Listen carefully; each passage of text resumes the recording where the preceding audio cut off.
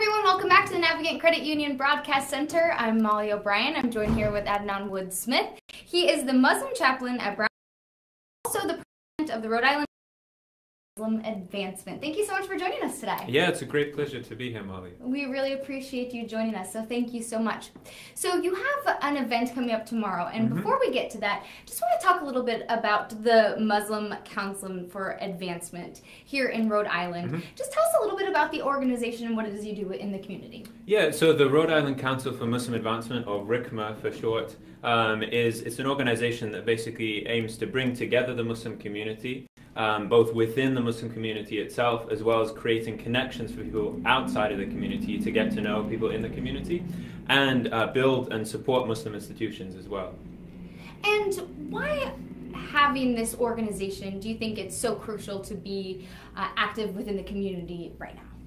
Well, I mean, especially right now, we're facing a time of great division in our country. A lot of people just have certain views about other kinds of people, and so especially in this time right now, it's very important that we have strong community institutions that are able to bring communities together and then teach other people about what it means to be part of that community as well. Definitely. So we kind of were going back and forth on emails and finding out what are some topics that we could talk about today before we get into just the event that you have tomorrow, which I think is, I've been actually really excited to talk to you about, because coming up tomorrow you are doing Intro to Islam and the Roots of Islamophobia. Right. So before we get to that, let's talk a little bit about what it's like to be within the Muslim community in America right now, and what it's like besides that to be a member of the Muslim community in Rhode Island. Do you see, do you feel like it's different in Rhode Island versus in America? And kind of just describe to me what that's like right now. Yeah, so first of all, in America in general, I think so there are difficulties and there are hopes. So our community in general, I'll start with the bad, so I can get to the good. Our community in general is going through a lot right now, as many minority communities are, in terms of misperceptions that people have of us, in terms of attacks on our institutions, our mosques, attacks on individuals, especially women out on the street who choose to wear the headscarf, getting attacked and singled out, and that kind of thing. And so, and just many of the ways that our politicians often talk about Islam and Muslims just makes us often feel isolated and feel like we're not welcome in this country, even though we've been here since before America was America. Yeah. And so those are some of the bad things, the bad side the difficulties we're dealing with.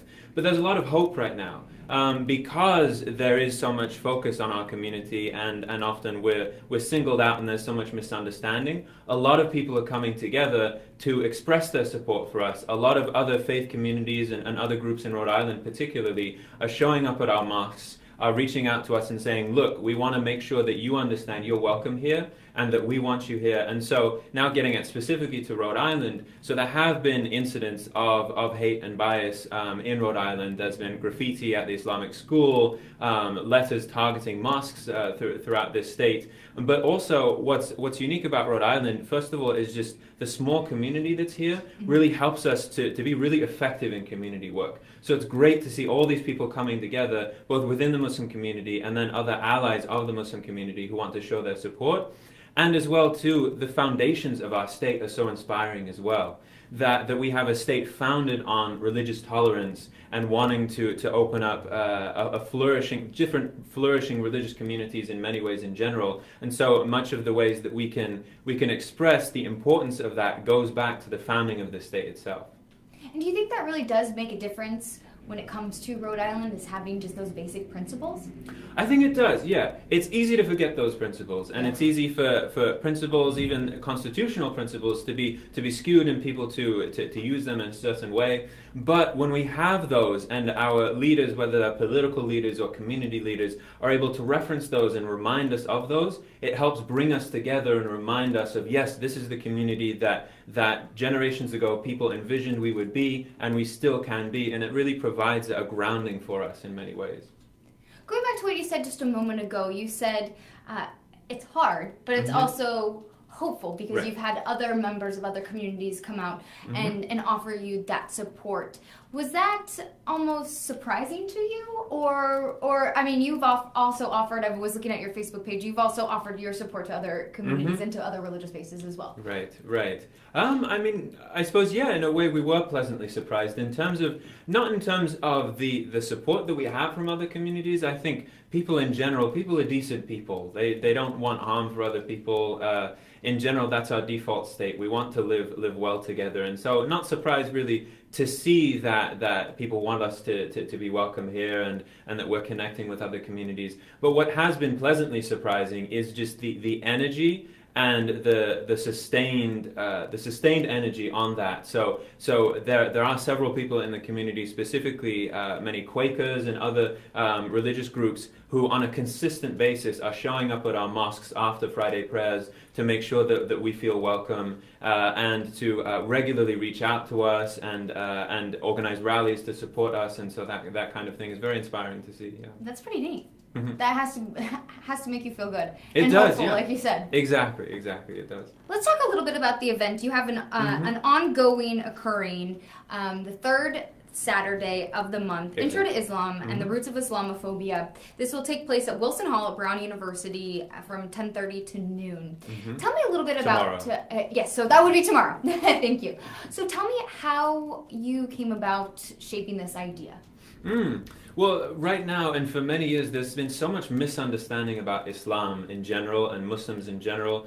So we really saw the need to have something regular, at least on a monthly basis, to bring people together and offer insight on what Islam is, what it's like being a Muslim, what that means. But then also, a lot of people in this country don't understand where Islamophobia comes from, where often this fear and hatred of Muslims in this country and of Islam, how it's linked to all kinds of broader things. It's linked to the way our politics goes, and many things, such as the way that often our politicians use fear of a particular people to gain support for policies that people might not be able to accept otherwise. So some studies show that the more that a certain people have fear, the more likely they're going to accept increased surveillance and less privacy and that kind of thing.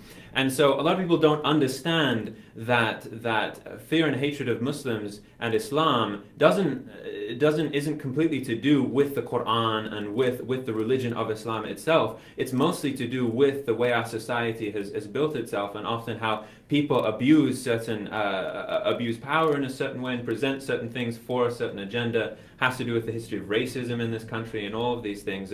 And so we wanted to be able to present that in a succinct way, just a short session to kind of expose people to some of these larger ideas. And once again, getting back at that hope idea, we think it's really important to push these conversations of Islamophobia, because often people look out on the world and see how many things are going wrong with the world and think, well, how can I make a difference? How can I change things? And focusing on the way that particular communities are being made to feel unwelcome or being feared and that kind of thing can actually start helping us to address broader issues, such as the way politics is going, the way how there's so much war in the world and everything. It's all linked, and so we wanted to be able to present that in a clear way in this session. Who is this session for? Who do you think can benefit? Mostly it's for people who really don't know that much about Islam, Muslims, or Islamophobia. But from our experience, even people who've read a decent amount about Islam or know Muslims and studied a bit about Islamophobia, even they will benefit, because we've really tried to pack a lot of information and resources in a short amount of time. Do you feel like you are opening yourself up to be a potential target? I mean, there's always that possibility, but we've understood, especially recently through recent rallies and things that we have, that is always the case, and we always do what we can to make sure that places are safe and secure. But also the opportunity that these kind of gatherings provide in terms of increasing knowledge and bringing people together really outweighs the potential risks that you might mention. Yeah. Do you think you're taking a proactive stance to kind of combat Islamophobia?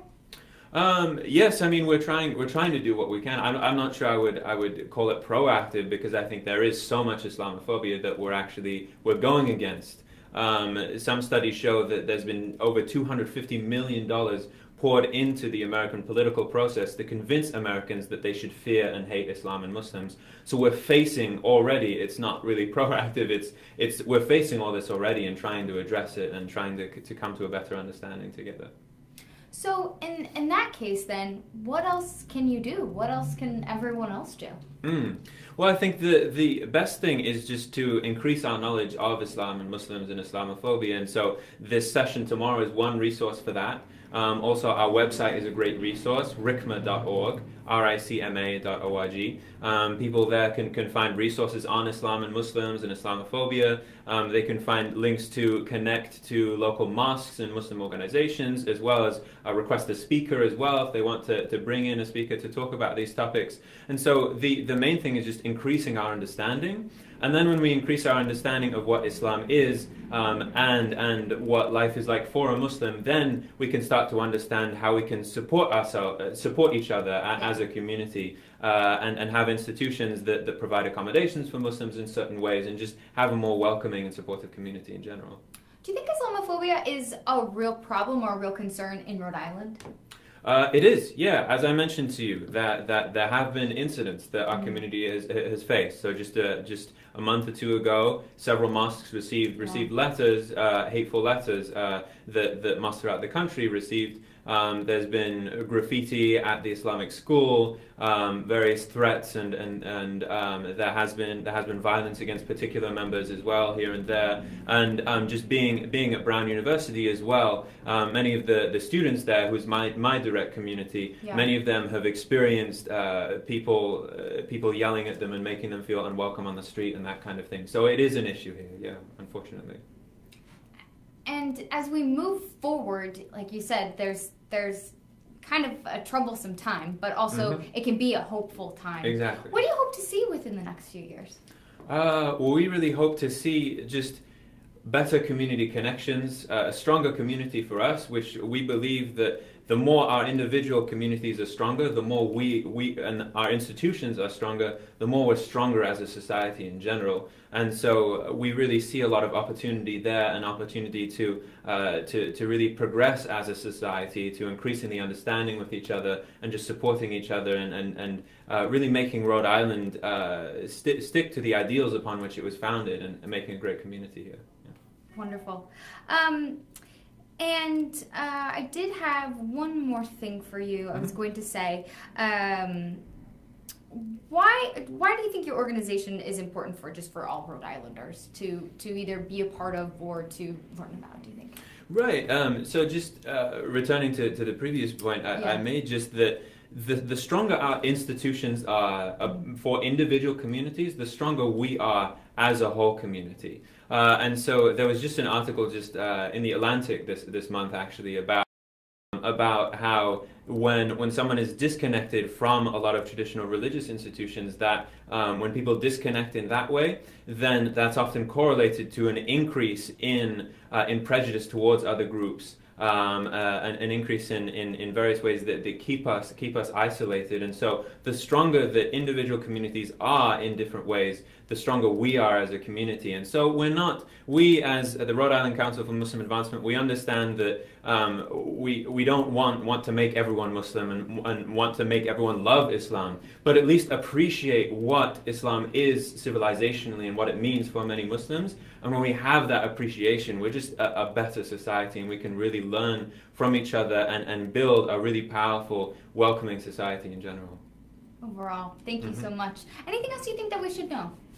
Well, all the information that we come tomorrow, we hope that people that we cover tomorrow, we hope that people will come, and that we consider essential information. So I think that's good enough for my part for today, and thank you very much. Thank you so much for joining us. So Adnan Wood-Smith, the Muslim chaplain at Brown University, also the president of Rhode Island Council for Muslim Advancement. And I also posted a link to this session on my Facebook page, and we'll have a link to it as well. What other sessions do you have coming up, do you think? What else are you guys planning? Well, right now the regular thing that we have is that monthly session. As well, there are rallies that happen here and there, and various interfaith events and open mosque events and that kind of thing. So if anyone goes to the website of ricma.org, then they can sign up for a newsletter to be notified of what's going on in our community and events and things that can happen, or they can see the community calendar there too. Perfect. And it's full. I was looking at it. You have quite a busy schedule ahead. Wonderful. Thank you so much for joining me. I really appreciate your time and look forward to hearing more. Thank you.